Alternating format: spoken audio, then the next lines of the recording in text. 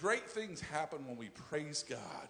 And I'm looking forward to great things happening. And these boxes, guys, were going to Africa, and they were going to Niger, and we've been to Niger, all right? And what's the other place? Burkina Faso.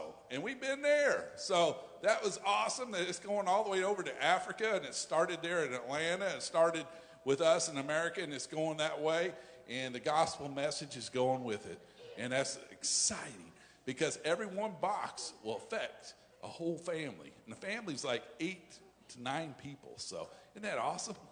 God's got a plan. He's got a way of telling about this greatest story ever. And he used shepherds. He used a lot of people. He can use us to share the good news. He's going to use our kids this morning to share that good news. Also got Roth Clayton around here. Where's Roth at? Roth's got some good news. He said he'd be real quick. All right. Here we go, Roth. Pressure. Yeah. So we've had a year off from All-Star, and if you didn't know, we are doing it again, and but it's all online, and it starts, the sign-ups, but it starts in January. The registration and stuff is moved to this afternoon because I had a couple trickle in, but I have to absolutely, this afternoon at 3 o'clock, I have to cut it off because I've got to make teams. The big announcement is, so when the program started in 2007, had about 180 kids, okay? Or went to All-Star when I started with Brent. Through the years, it rose. The highest I've had is probably around 340 or so, and this year is 430. So, yeah. So I need a lot of help because there's a lot of stuff going on, late nights and all stuff. So anyway, isn't that awesome? 4:30. Get your mind around that. 4:30. Man, that is awesome. And you imagine on Saturdays when we do the games in here, the testimonies, you get ready to tell the good story, but also we need you to be a coach. You might not know how to coach volleyball. You might not know how to coach basketball. We can work with you. If you got a relationship with the Lord, that's what we need most of all, to model for these kids a relationship with the Lord. Show them how to pray. Show them how to read the Bible. Show them how to memorize Scripture. That's what we want, and that's what we need, okay? God's entrusting us with 430 kids. Let's make this a great all-star season. Amen? Amen. Hey, one more thing.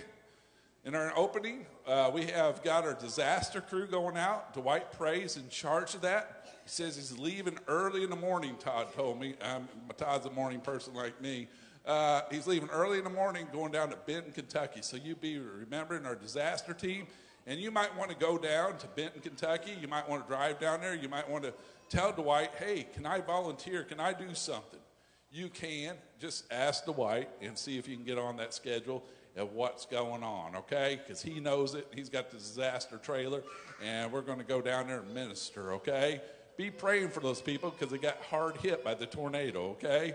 Also, Trent Wallace is around here. Trent says if we gather up water, we gather up some supplies, he'd be more than willing to take it down there as part of his work thing with Integrity Roofing. They have a ministry. They go down and help these people. So, man, if you want to do that, please let me be aware of that, and we can get that stuff delivered down there to them, okay? All right. Man, I feel like we need to just go to the Lord in prayer. Let's go to the Lord in prayer. Heavenly Father, I'm excited for today. It's good to see all your people gathered here. And Heavenly Father, it's good to have this front row packed of these kids ready to share the good news of your story of how you came to this earth. And Heavenly Father, I just thank you for this opportunity we get to serve you. We get to see you work. We get to be a part of bringing the good news of the gospel to this world. And I just pray that you help us to do it in a great way. In Jesus' name I pray. And all God's people said, Amen. Amen. Hey, one more thing on getting ready for Christmas. We've got our candle over here. This is called Advent. We're preparing our hearts for Christmas, but we're preparing for the second coming of Jesus. It's going to happen, okay? We're getting closer now than what we were last week, okay? But it's going to be happening, and we need to be prepared, our hearts for that, so we need to accept Jesus, our Lord and Savior. And as we prepare for Christmas, this pink candle represents somebody special. Anybody know? Yes, right up front row. Jesus. Nope. Give me another guess. Is there a lady in our Christmas story today? A mom? What was her name? Mary. Yeah, this candle represents Mary. Mary had a vital part to play in the birth of Jesus, okay? She was 14 years old, guys. She was not from a big wealthy family, but she was told by the angel that she was going to have a son. And they were going to call his name Messiah, Jesus, Emmanuel. And she had to be in tune with what the Spirit was doing in her. And she had to trust. You know, God calls us to walk by trust too. It's called our faith. We don't always know the outcome. We don't always know everything that we have to do, but we walk by faith in serving him every day. Mary's a great example of that. Mary was only 14 years old. I work with teenagers all the time. Teenagers, man, they could be one way, this way, and it's a teenager, okay?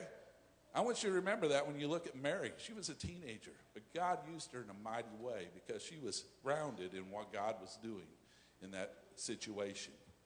Yes, they said bad things about Mary. God didn't take that away. They still made fun of Mary. Hey, do you know this world makes fun of us Christians? But we need to wear that as a badge of honor. He said that we will be persecuted for believing in him, and we will. But we need to proclaim it loudly. Even though this world doesn't understand, we need to understand, but we walk by faith, and it's not always by sight, okay? We walk by faith, and that he can do great things to us. So we're going to light the Mary candle today, and as our kids get ready to go, we're going to watch this video right up here of Lottie Moon. Thank you. Thank you. Thank you. Thank you. Thank you so much. For giving. Thank you for your giving. To the Lottie Moon offering. Toward Lottie Moon. Thank you for giving to the Lottie Moon Christmas offering. But most importantly, due to your generosity, we've been able to share God's word with those around us. Thank you. Thank you so much. Thank you, First Baptist Church of Baptist Church in Riverside, California. Because you gave, I'm able to access remote areas of Central Asia and explain the gospel with people God is already drawing to himself. With your help, we are bringing light to the dark places among unreached people groups. Because of what you've given, it allows me to share this gospel with as many Central Asians as I can across London. Your giving allows our organization to provide need for refugees and to give them hope. Thank you for giving to the Lottie Moon Christmas offering so that we can buy Bibles in Arabic that we use with our Discovery Bible study with non-believers. Because of your generosity, African women are hearing stories from God's Word while henna is being drawn on their hands and arms. And because of your giving, the life changes that we see through faith in Jesus Christ, that happens because of your gifts.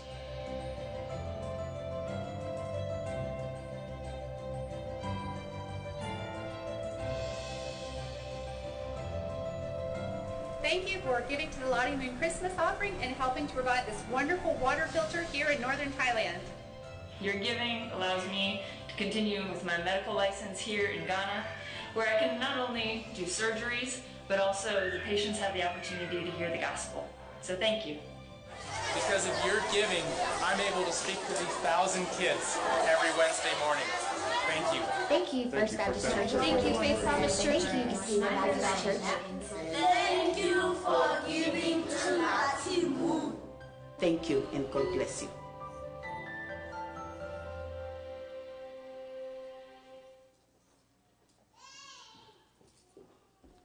There's a song that goes along with that by Ray Boltz. If you can pull it up, speaks to that really, really good.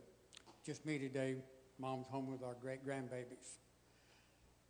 Brother Dwayne said something about 4 weeks ago, I think it was, that I thought would make a really, really good theme for us at DBC. He said something about getting to. Jeff and Sherry Easter had an old song about 4 years ago. I don't have to go to church, I get to.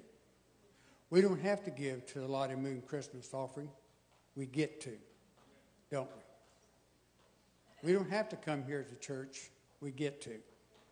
And I'm going to share with you about some of what you just saw there. About 35, 40 years ago, where Mom and I were at North Alton, Southern Baptist Church in Alton, we had one of our foreign missionaries from across the pond, and big, tall, lanky fellow. And he was one of those areas where if you were found to be a professing Christian, you got arrested, handcuffed, taken to the square, decapitated, and that was the end of it. And he said the only way they could get the ministry out and meet, they'd have a volunteer to stand on the street and pass that information out, a name and an address. They couldn't get there with their bicycles, their little motor scooters, or however they come. They had to get there with their legs. Because if they seen a big congregation, they'd come in, arrest them, and they would be gone. And someone asked me, he said, you probably have a hard time getting a volunteer to stand on that street corner and pass that information out. He said, no, not at all. He said, I got a list as long as my arms, full of names, ready to stand on that street corner and pass that information out. What's your cost going to cost you today for the Lottie Moon Christmas offering to keep that going? We need those missionaries wherever they're at, and our Lottie Moon Christmas offering helps does that. Let's pray. Gracious Heavenly Father, what a privilege it is to stand here in a facility where we can worship our Lord and Savior Jesus Christ the way we see fit. And Father, we do want to lift you, those of the tornado victims. Just wrap your loving arms around each family, Father. Be there with them. We know they need you. And Father, as we take up our offering, our Lottie Moon Christmas offering, that we will reach our goal, that we will help spread the word wherever it needs to go. These things we ask in Jesus Christ's name. Amen. Thank you much. As Kayla gets these kids ready to roll, you want to set them up? I'm going to do that announcement. As she gets them ready to go, this Wednesday night we are taking our kids caroling. And I don't know if you know it, but this is a kind of crazy season. They won't let you in the nursing home, that type of thing. I'm needing a list of people inside Harrisburg. I might not get to them all, but I need a good list of people that would appreciate some kids showing up in their front yard singing some carols, because I think that's a great thing to do this Christmas season, to proclaim his birth. And we're going to be doing that this Wednesday night. We're going to start at 5 o'clock. We'll get done a little after 6, but we'll take the bus and we'll go as many places as we can. So, man, this Christmas choir is getting ready to happen, and Kayla's getting them ready. Kayla, are you ready?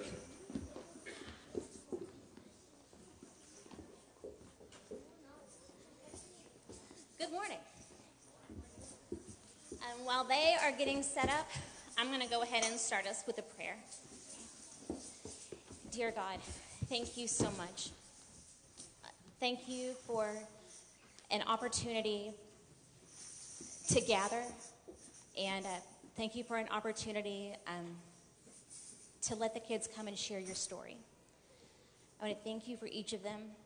I pray peace, I pray blessings, I pray health over all of them and all of their families. God, I am so overwhelmed by just how good you are and how willing you are to come and be with us in this place, God. I'm thankful for a church that is so compassionate toward missions, that is willing to come and let anyone serve, no matter their age or anything, God. I just thank you, and I pray that this helps someone. In your name, amen. So, this is, we weren't able to do it last year, and so I am so grateful that we are able to do the Christmas program this year. I have only seen these kids 4 times before they were up here on this stage. So I would just like you to give them a round of applause, because they have worked hard.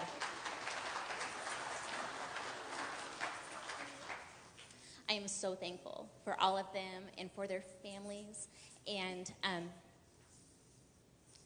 just how much this church is willing to do and work to make sure that our kids go out knowing the gospel and knowing that message. Today, I just want you to know that, yes, Mary was 14. right? She was 14. She was an unwed mother, okay? I'm sure we all know somebody. I was that person. I wasn't 14, but I was an unwed mother. Now, God sent his son, and he could have sent him to a king. He could have sent him to somebody in parliament. He could have sent him to be in the president's family. But he chose to come and be with us in our mess. That is what he chose. Because within our mess is our message. And so I just want you guys to think about whatever has been hard in this past 2 years. If you have grief, if you have loss, if you have sadness, if you have embarrassment, if you have anger, if you have mess, which we all do, just know that God wants to be with you in that mess. Thank you.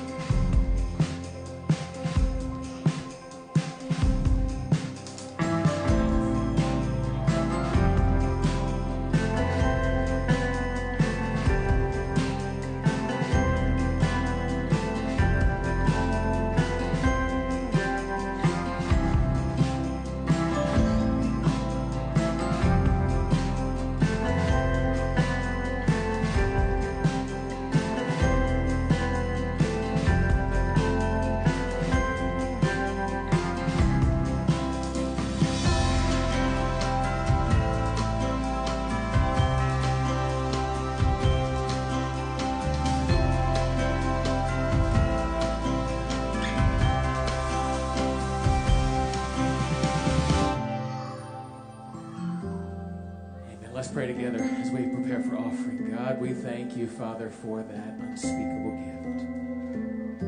The name we see even now, Jesus, come for us, born of a virgin. We're so grateful, Lord, that part of the story we get to celebrate today, and that you may use it and what we're going to see in it today to draw our hearts and our minds and our affections as we worship you through the Christmas season. We worship you in song. We worship you in giving, Lord, and now we worship you in hearing and responding to the word of God. We give you thanks for everything you have in mind today. In Jesus' name, amen. Amen. Amen. Let's sing together.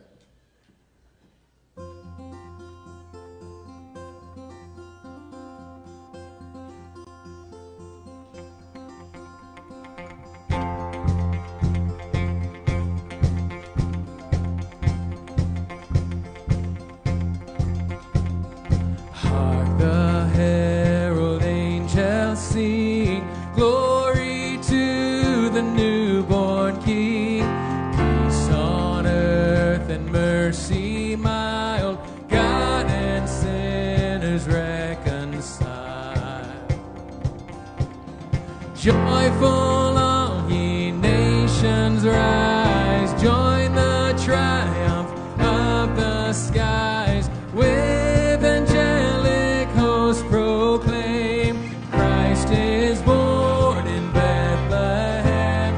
Hark the herald angels sing, glory to the newborn King. Hail the heaven-born Prince of Peace, hail the Son of Righteousness.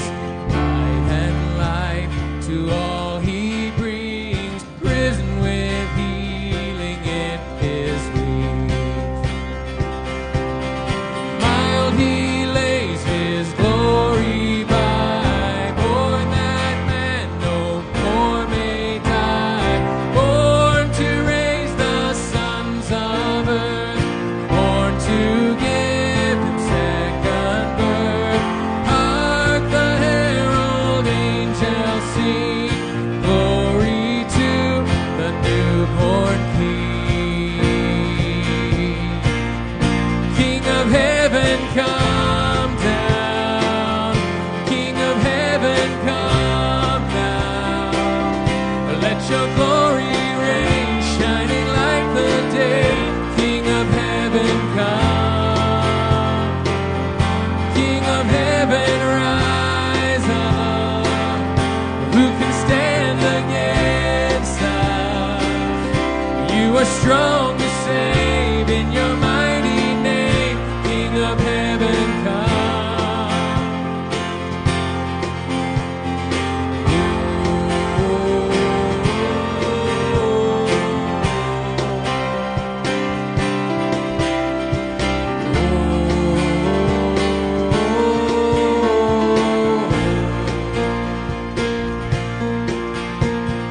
Christ by highest heaven adored, Christ the everlasting Lord.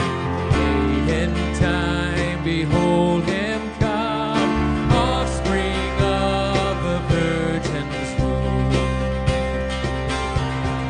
Mild he lays his glory by, born that man no more may die, born to raise the sons of earth, born to give second birth. Hark the herald angels sing, glory to the newborn King.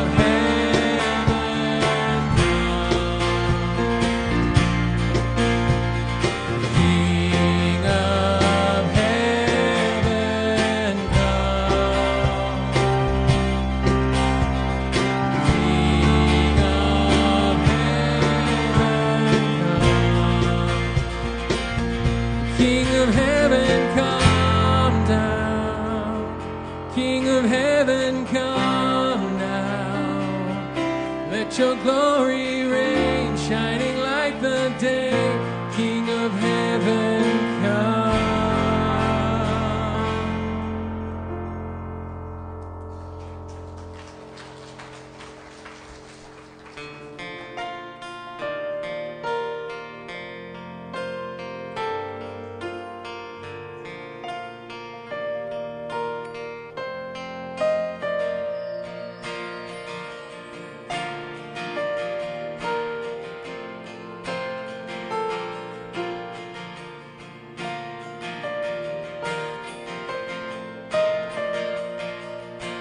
Humbly to the earth you came, born into this world to save.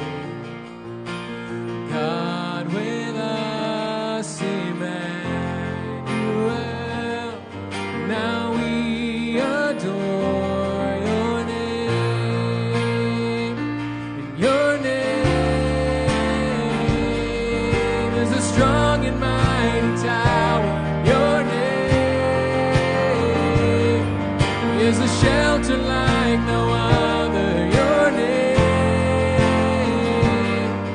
let the nation sing it louder, for nothing has the power to save but your name.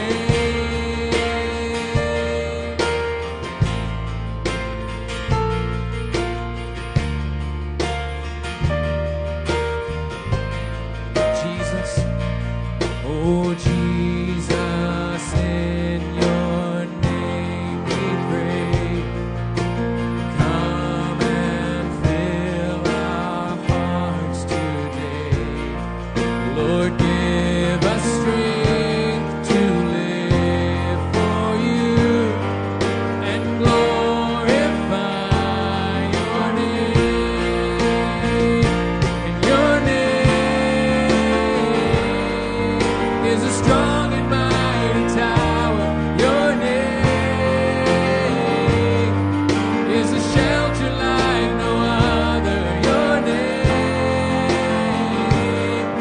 let the nation sing it louder, 'cause nothing has the power to save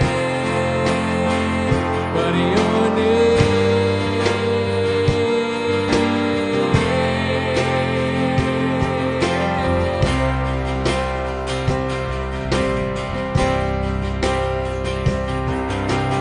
Wonderful Counselor, Prince of Peace.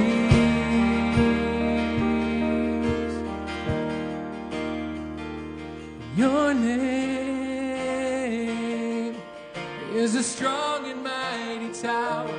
Your name is a shelter like no other. Your name, let the nation sing it louder. Sing it, for nothing has the power to save but your name is a strong and mighty tower. Your name is a shelter like no other. Your name, let the nation sing it louder, 'cause nothing has the power to save but your name.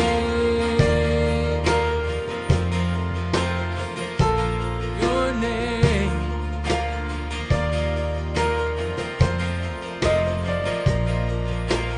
God with us, Emmanuel. God with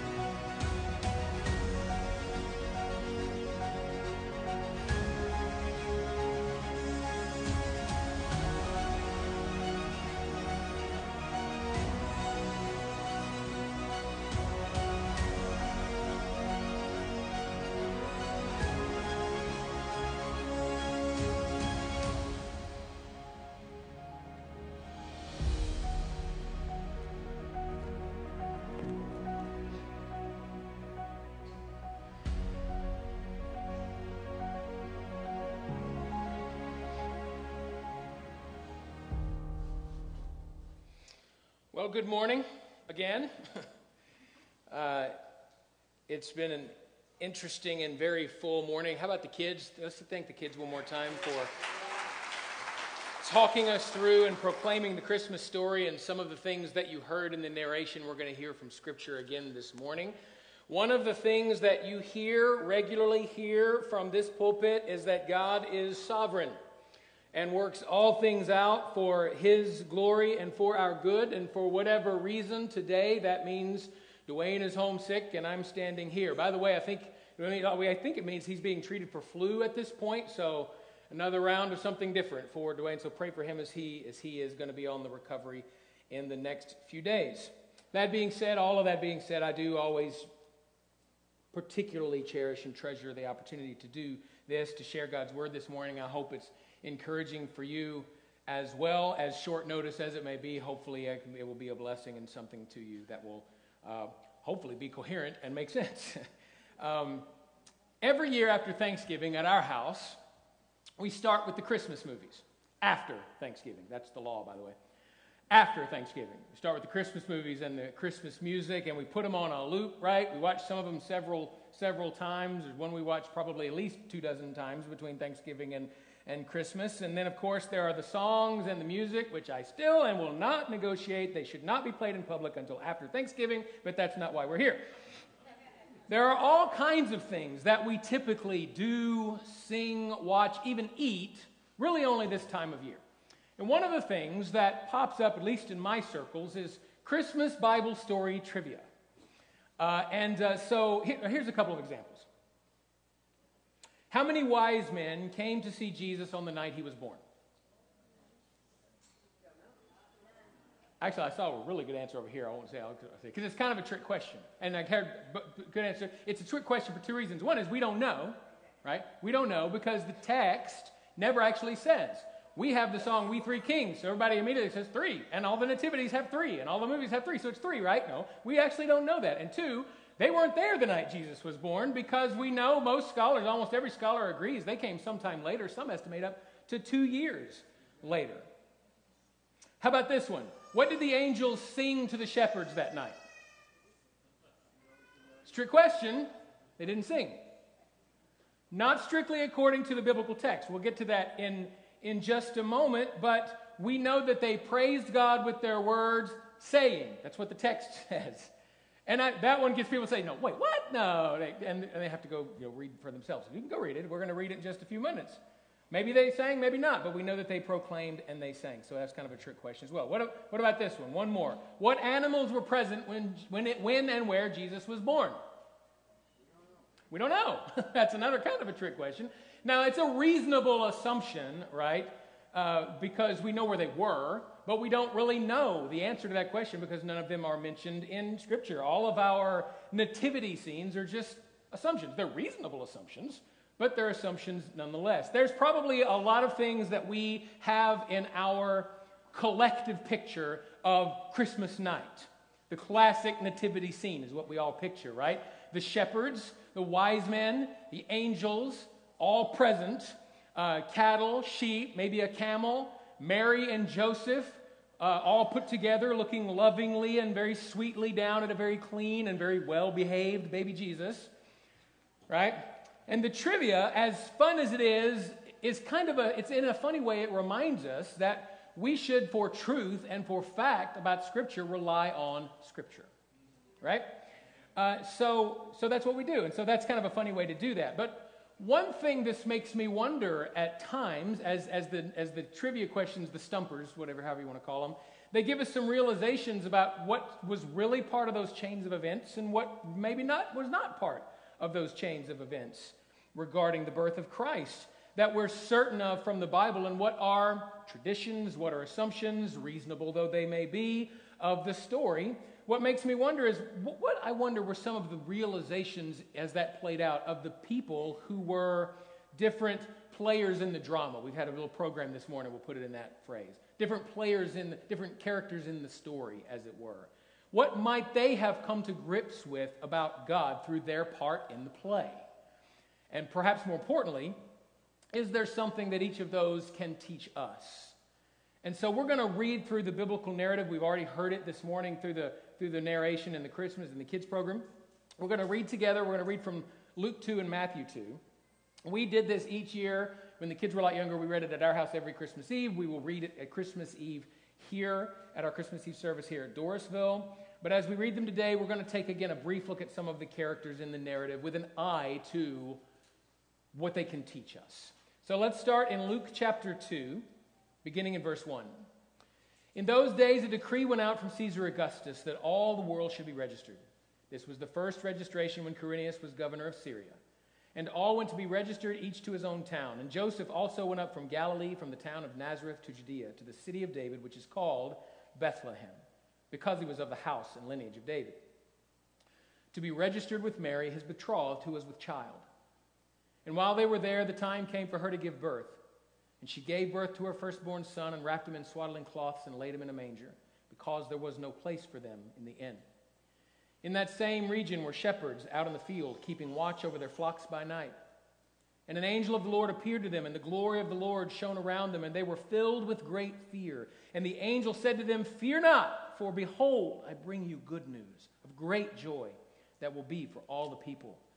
For unto you is born this day in the city of David a Savior, who is Christ the Lord. And this will be a sign for you. You will find a baby wrapped in swaddling cloths and lying in a manger." And suddenly there was with the angel a multitude of the heavenly hosts praising God and saying, "Glory to God in the highest, and peace, and on earth peace among those with whom he is pleased." And with the angels went away from them into heaven. The shepherds said to one another, "Let us go over to Bethlehem and see this thing that has happened, which the Lord has made known to us." And they went in haste and found Mary and Joseph and the baby lying in a manger. And when they saw it, they made known the saying that had been told to them concerning this child. And all who heard it wondered at what the shepherds had told them.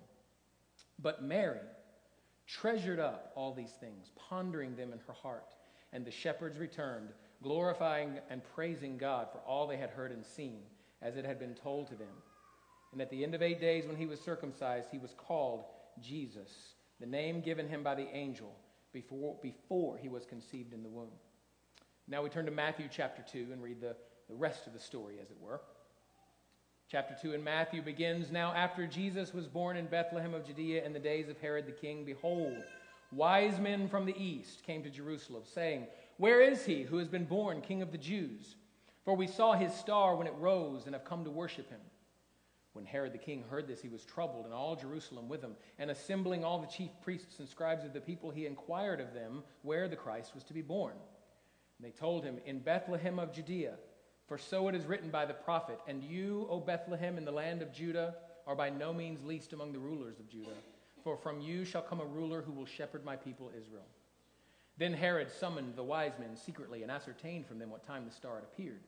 And he sent them to Bethlehem, saying, 'Go and search diligently for the child, and when you have found him, bring me word that I too may come and worship him.'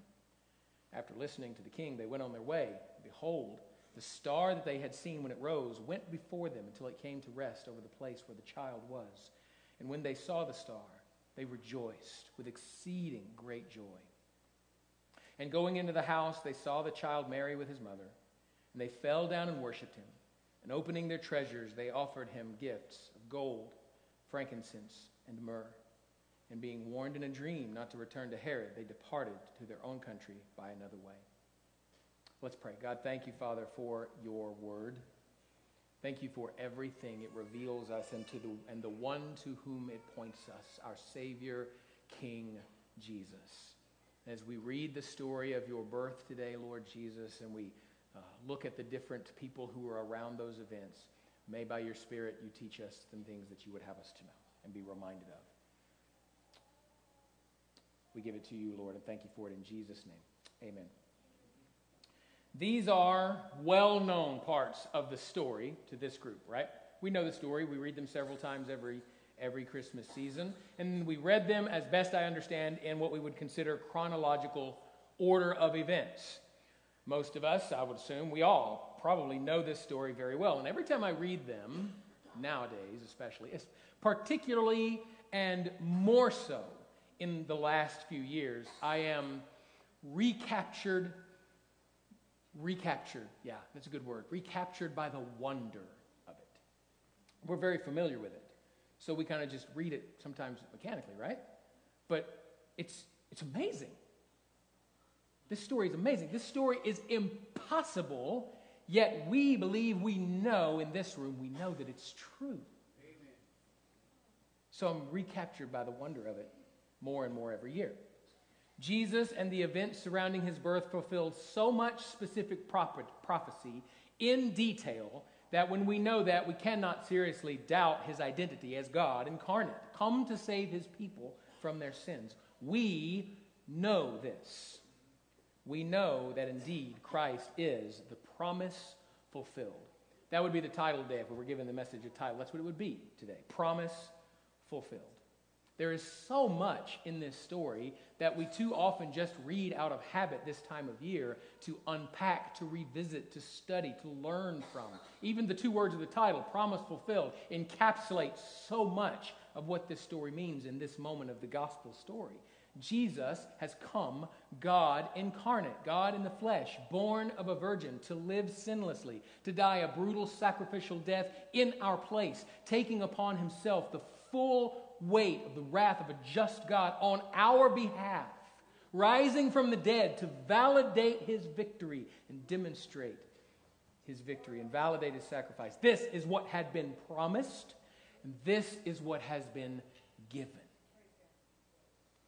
What I want to do for the next few moments today is to, again, look at some of the players in the drama, as it were, and look for one, maybe two things we can learn from each of them and from their part in the story. Let's start with Mary. Now we're going to go to a couple places outside of the text that we just read. These will not be on the screen, I don't think.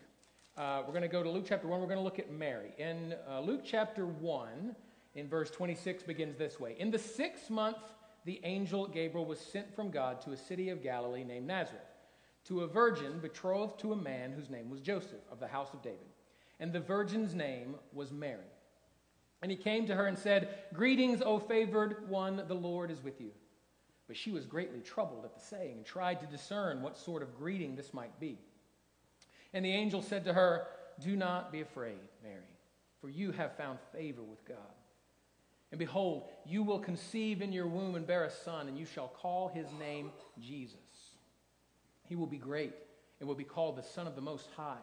And the Lord will give him the throne of his father David, and he will reign over the house of Jacob forever. And of his kingdom there will be no end." And Mary said to the angel, "How will this be, since I'm a virgin?" And the angel said to her, "The Holy Spirit will come upon you, and the power of the Most High will overshadow you. Therefore the child to be born will be called Holy, the Son of God. Behold, your relative Elizabeth in her old age has also conceived a son, and this is the 6th month with her who is called barren, for nothing is impossible with God." And Mary said, "Behold, I am the servant of the Lord. Let it be to me according to your word." And the angel departed her. So with Mary, we see what I'm going to call today in this moment God's gentle sovereignty. His gentle sovereignty. Now again, you will hear me, and some of you have for a long time heard me loudly, consistently proclaim the sovereignty of God. He is creator, he is king, he is Lord. He can and does do as he wills, when he wills, how he wills. He's God, we're not. Amen. With Mary, in this moment, he was very particularly clear about his intent, his will for her. But he was also, I think, very gentle in how he exercised his authority in the moment and how he brought Mary's attention to it and her part in it. And in that moment, Mary had what I think is a very reasonable question and a little bit surprising to me when I realize what I think is true, that it came not from a place of doubt, but from of faith. When she was told about something about to happen involving her that she knew was not possible, she did not say, no. She did not say, that can't be. She asked, how? How is this going to work? I don't think it was a question of denial. She was wondering, I hear what you're saying. I know who you're from. How does it work? Think about it this way. I believe Mary already had faith in the God of Israel, the God that she knew. But here, Mary came to understand through this very moment of very special, powerful, clear, yet gentle revelation of God's sovereign will and her part in it, of God's ability to work around even the natural order of things to accomplish what he says and to fulfill his purposes. So what did God do? He answered her question. Clearly, simply, gently. She was confronted both with God's sovereign involvement in her life and the way he gently brought her in. For the record, he can and still does that. So from Mary, God's gentle sovereignty. From Joseph, we can see two things, I think. Let's go, and we're going to go back to Matthew 1. We're going to look at part of Joseph's story. And we're going to see two things. We're going to see, I think, that we see an example and we can learn about God's grace and God's protection. First of all, God's grace. Matthew 1, starting in verse 18. Now the birth of Christ took place in this way. When his mother Mary had been betrothed to Joseph, before they came together, she was found to be with child from the Holy Spirit. And her husband Joseph, being a just man and unwilling to put her to shame, resolved to divorce her quietly. But as he considered these things, behold, an angel of the Lord appeared to him in a dream, saying, Joseph, son of David, do not fear to take Mary as your wife, for that which is conceived in her is from the Holy Spirit. She will bear a son, and you shall call his name Jesus, for he will save his people from their sins. All this took place to fulfill what the Lord had spoken by the prophet. Behold, the virgin shall conceive and bear a son, and they shall call his name Emmanuel, which means God with us. When Joseph woke from sleep, he did as the angel of the Lord commanded, and he took his wife. But he knew her not until she had given birth to the son, and he called his name Jesus. Joseph, being a respectable, in the culture, particularly in that culture, a respectable but caring man, had decided to separate from Mary, which he had every right to do, but to do so in a way that brought no additional unnecessary shame on her. Frankly, that's, I think, beyond honorable considering the culture and the moment they were in, and that according to the letter of the law, he could have had her stoned in this moment. Yet he showed grace. But take note of why he showed grace. God came to him and spoke again to him very clearly. God gave him a very clear moment of grace and revelation here. He showed grace because he was shown grace. And here it was in the form of an angel of the Lord speaking clearly to him in a dream and answering all the questions and concerns and reservations that he had in his mind. When it comes down to it, God spoke, Joseph heard, and Joseph obeyed. When one is shown grace, we tend to be better at giving grace. And Joseph experienced God's grace here in a very particular way. And therefore he showed it in a very particular way.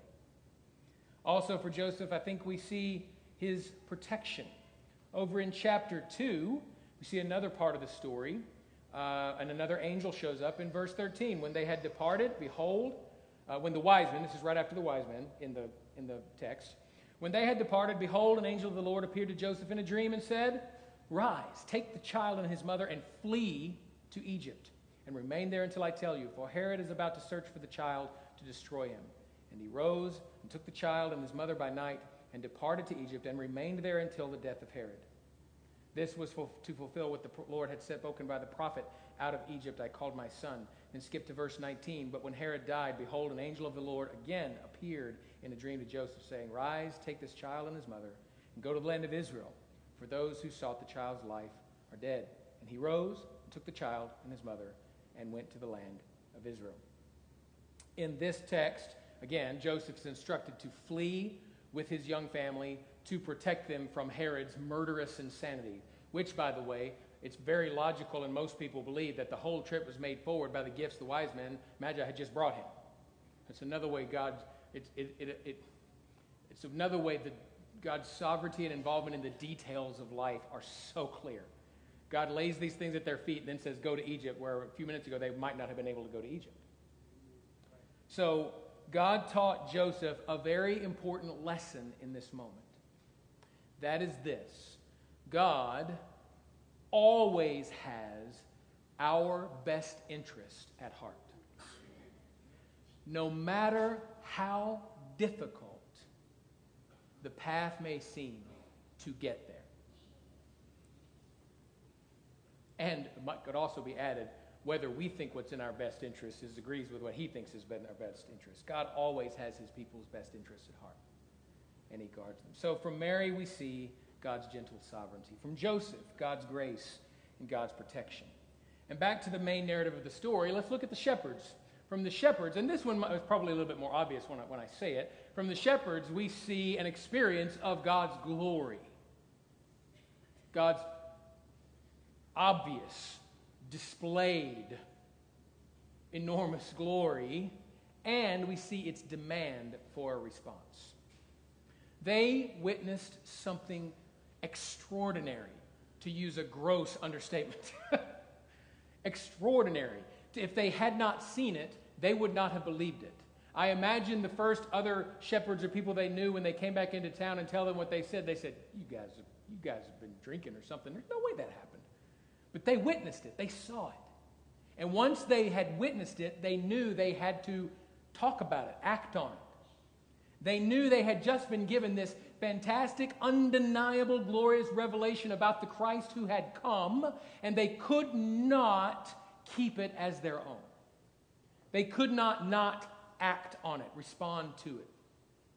When God reveals himself to you, no matter what part of your faith journey you're on, when he reveals himself to you, when he opens your heart in the beginning to realize the truth of the gospel, the saving, keeping, restoring, healing, convicting gospel, the greatest revelation of all, that he came to die for one like you and for me, and he did. That's what we're reading about this morning. When we are overwhelmed by difficult moments, and in those moments we're more overwhelmed by his comfort and gentleness. When we fall into, no, I'm not going to use that phrase. When we choose to go off into sin, and he, as we know, he is pursuing us with his relentless love by the Holy Spirit, to the point we maybe don't even want to come to church because it makes us squirm in our seat. We know why. We know God is working in our heart that understanding of the gospel in that moment, the greatest revelation of all, and we know it demands a response. That response is to trust in Christ, to repent of your sin, to give him your life. When God reveals himself, even though he might not reveal himself to us like he did that night to them, when he reveals himself, we must respond, as did the shepherds. What about the wise men? We see them in Matthew chapter 2. We've already read their part of the story. Through the wise men, I think we see what I'm going to call God's sovereignty over nature, but also his sovereignty over his people, over our hearts. These guys, whatever they were, and there's a lot of debate over what they actually were. Were they kings? Were they sages? Were they mystics? Were they astrologers, astronomers? You know, there's a lot of debate as to what their function, what their office was. But whatever they were, they clearly knew enough about the heavens, the stars, and the natural order of things to know that this thing they were observing was what we will call an abnormal astrological event. They knew that. They apparently also knew enough about the one true God of Israel and his scriptures and the prophecies to know that this event had to do with him. In other words, because of what they knew and what God had revealed to them, they had a run-on encounter with the God they had read about, exercising full rule over nature itself, and the fact that he can do whatever he wants to with it whenever he wants to for his own good ends, purpose, and pleasure. They were also faced with the truth that this same God was sovereign over their hearts and drawing them because they knew they had to go worship him. They had to go find him and worship him. That's the same thing God is doing in here this morning. He's brought us together to sing songs of the Lord, to turn to him in prayer, to hear the word and come together and worship the same risen King that they were worshiping in the manger. Each of the players in the story, I think, and I would say these are very small summaries. There's probably a lot more we could unpack, but they each have something to teach us. However, I would like to go to one other person in the larger story of the birth of Jesus. It's maybe outside the passages we would typically read, and that person is Simeon. Probably my favorite single person in the whole story of the birth and young Jesus. And I look to him in particular because of what I've put as the title of the message, which is the promise fulfilled. In Luke chapter 2, beginning in verse 25, now this is after Jesus has been born. After 8 days he's circumcised, and then there's more requirements of the law that they're in the temple. And in the temple, in verse 25, we read, "Now there was a man in Jerusalem whose name was Simeon. And this man was righteous and devout, waiting for the consolation of Israel. And the Holy Spirit was upon him. And it had been revealed to him by the Holy Spirit that he would not see death before he had seen the Lord's Christ. And he came in the Spirit into the temple, and when the parents brought in the child Jesus to do for him according to the custom of the law, he took him up in his arms and blessed God and said, 'Lord, now you are letting your servant depart in peace according to your word. For my eyes have seen your salvation that you have prepared in the presence of all the peoples, a light for revelation to the Gentiles and for glory to your people, Israel.' And his father and mother marveled at what was said about him." Simeon plays a unique role in the story of the birth of Christ, the birth of Jesus, that confirms again Jesus as the fulfillment of all the prophecy and all the promise that had been given to Israel about the Messiah. You see, Simeon, who knew the prophecies well, had been promised he would physically see the salvation of the Lord personally. He saw God's salvation. First, he saw and had seen for some time, he'd seen the promise of salvation. In verses 25 and 26, we see this. Simon had been given a very real, a very personal, and very particular, and one might say very peculiar promise, in addition to all the prophecies that he knew so well. He had been told by the Holy Spirit that he literally would not die until his physical eyes saw what the text calls the consolation of Israel, which he knew would be the Messiah. Simon knew that God would keep his promise. He trusted God and his word. Simeon trusted God and his word, and so should we. The promise of salvation. And then he saw what he knew in this moment for him, and by extension, because it's recorded in the text for us, was the proof of salvation. Verse 27 to 30. These verses are particularly special to me. It's one of my favorite moments in like music drama stuff over the years. Years ago, like a long, long time ago, over 20 years ago, there was a moment in a play that we did where this was part of our Christmas production we were doing. And the baby that we had, I said in the first service it was David. My wife corrected me, it wasn't David. But the baby, babies are fussy and you never know what baby Jesus is going to do when he's in the middle of a live play. And the guy we had who was playing Simeon, they brought in and he was doing incense and we made it look like a temple. It was a pretty cool moment. And he comes in and he takes the baby from Mary and Joseph and he holds him up. It says right here, he took him up in his arms. He held him up like this. And the baby and him just locked eyes. And for 90 seconds or more, they froze. And this baby never moved. And Butch, the guy's name was Butch, was just, I thought he was going to drop the baby. He was weeping just weeping openly. So this moment, for that reason, has a particular place in my own life. I love this moment. But the moment, look at what happens here. The moment that he saw the baby Jesus, quickened by the Spirit of God, he knew. And by the Spirit was recorded in the text so we would know that this child was the fulfillment of God's promise to him and to Israel and to us.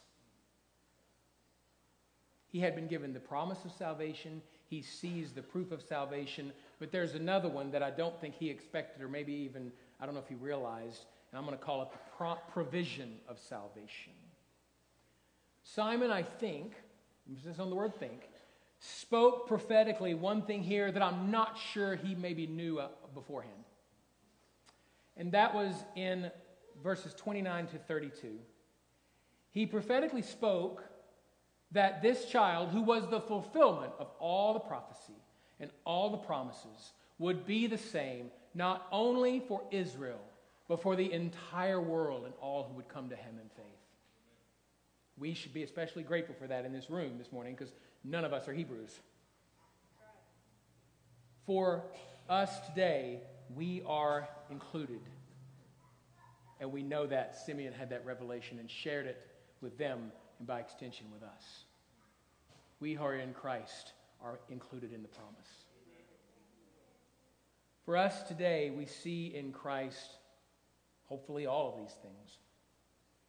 Most importantly today, what I want you to see is the story that we're so familiar with. What I want you to see is salvation. The redemption of God's people is found only in one place and only in one person, and that's Jesus Christ.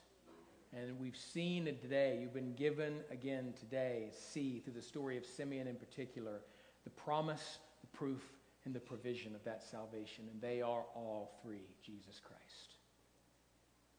So what do we do with this story, with this moment, with these revelations? I think it's very simple. Our response should be the same as Mary and Joseph when the angels spoke to them. Our response should be the same as the shepherds when the angels lit up the night sky. Our response should be the same as the Magi when they witnessed and followed the star and found the Messiah they saw. Simply, yes, Lord. Perhaps you're here today and you've never really, you just have never really fully, completely trusted in Christ for your salvation. I would encourage you, do it today. Repent of sin. Place your faith in the Messiah who has come and his finished work at the cross. Repent and believe. Perhaps you know him, but we're not trusting him as fully as we should. We're not following him as closely as we might. Same word. Turn from that. Repent from that sin and get what we would call back on track. Whatever the response is, whatever yes, Lord, you need to say, I would encourage you, do it today. We're going to sing. Brent's going to be down front. The altar will be open, as always. I'll be around after service if you'd like to speak to me. Some of our deacons will be around. But as we continue our celebration of Christmas this week, perhaps you have some more specific things to think about and contemplate with what we've learned from the characters in the story this morning. Or maybe even you have some more details you can share with someone that you know needs to hear. So let us pray and we're going to sing.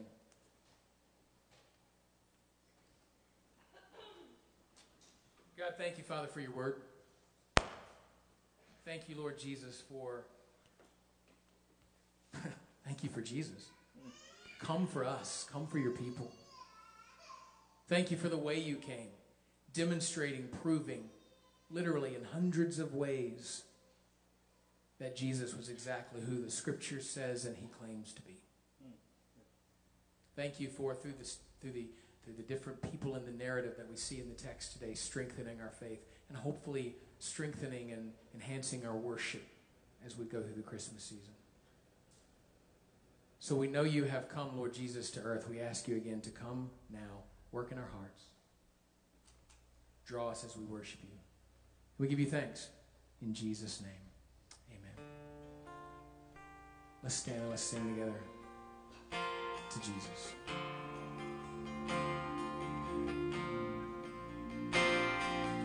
Come now, long expected Jesus, born to set thy people free from our fears and sins. Release us, let us find our rest in thee.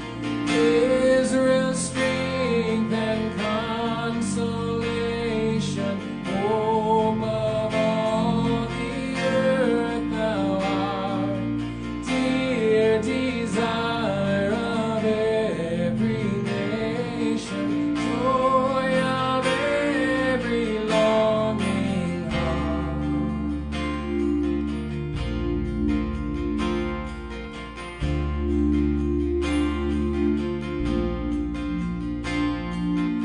Born thy people to deliver, born a child and yet a king, born to reign in us forever. Now thy gracious kingdom bring, by thine own eternal Spirit, rule in all our hearts alone. By thine all-sufficient merit, lead us to thy glorious throne.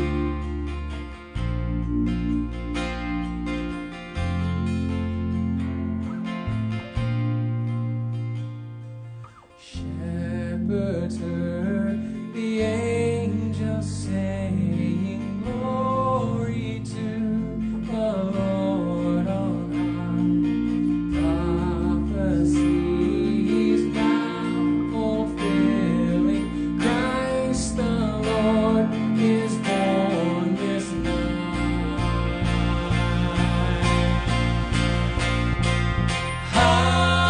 Hallelujah, what a Savior.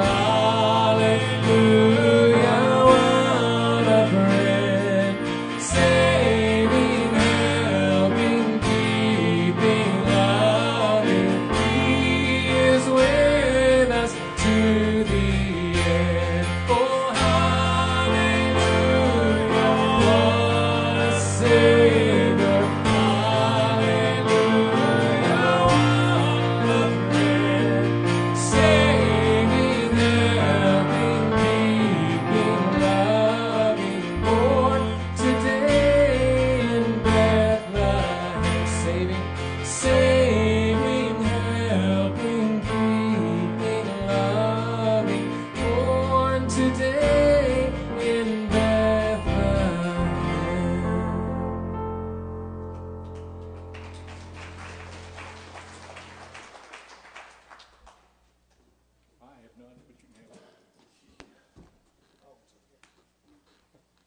All right, man, we need to just lift up our pastor today, and we need to lift up the Winters family. We need to lift up the victims of Kentucky and the tornadoes. And, man, remember to shine your light. Remember to share the story. As those shepherds went out, they said, hey, we have seen something great. We've seen something prophesied for so many years ago. And it's happened today in Bethlehem. Hey, it's happening right now. He came to save us all. Let's go to the Lord in prayer. Heavenly Father, we just thank you for the gift of salvation. We thank you that one day this whole world's going to proclaim your name and know that you are the Savior of this world. And Heavenly Father, man, I just pray that we get things right. We get that relationship right. And Heavenly Father, we be ready for your second coming. Help us to proclaim your name. Help us to proclaim your Christmas story. Help our light to shine everywhere we go. And Heavenly Father, you've caused a lot of tough things to happen in our world. A lot of tough things of people we love passing on. Heavenly Father, of disasters. But you gave us a message of hope. You gave us a message to proclaim to this world that's broken that you are the Savior of this world. I just pray that we proclaim it loudly. Be it our Operation Christmas Child boxes, be it the many ways that this gospel goes out. And thank you for our kids this morning leading us out. Thank you for Brother Dave's message that came from your word. I just pray that you leave and go with us today. Help us to shine. In Jesus' name I pray, and all God's people say, Amen. Amen.